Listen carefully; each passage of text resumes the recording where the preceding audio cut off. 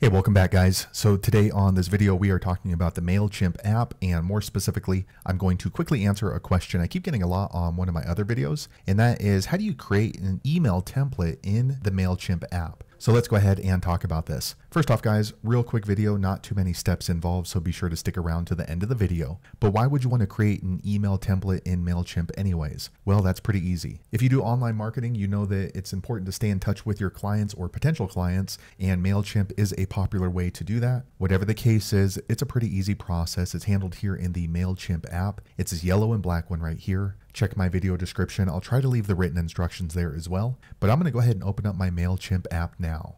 Okay, once you open up your app, it's going to bring you here to the Mailchimp homepage. Now, in order to create an email template in Mailchimp, what you want to do is click on campaigns. It's down here on the bottom right. It looks like a little microphone. Once you click there, you will see all of the different campaigns that you're running on Mailchimp. But to create an email template for your Mailchimp account, click on this create button. It looks kind of like a little pencil here on the top right. Once you do that, you will see a drop-down menu, and you want to click on this button here called create an email. Okay, in order to create an email template in your Mailchimp, first you have to choose a design. So they have various colors and different schemes. So just choose whichever one fits your brand. For me, I like this color here, so I'm going to go ahead and choose this one. And then you want to click on select here on the top right. Okay, now we are ready to create our email template in Mailchimp. So first what you want to do is you want to go ahead and add your logo right here. So just click right here, and then you can go ahead and upload a logo or replace your logo by clicking on this button. Okay, so you can go ahead and use your content studio. So if you have other pictures that are already existing in your Mailchimp account, you can click here. And as you can see, it's going to pull up any kind of picture that you've used in your Mailchimp. You can also go ahead and upload a photo from your cell phone, or you can get access to the camera and snap a picture for your logo. For me, I'm going to go ahead and use a photo from my photo album. Okay, it's uploading,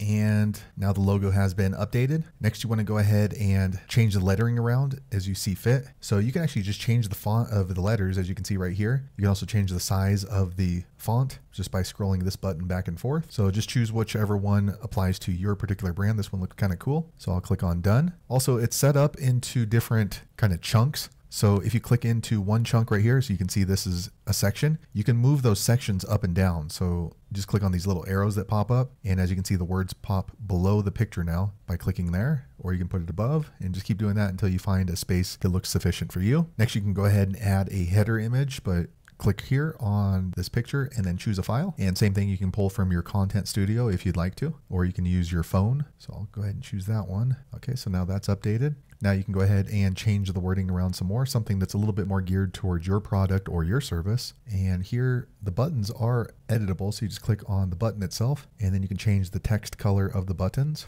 Okay, so the lettering is in black now.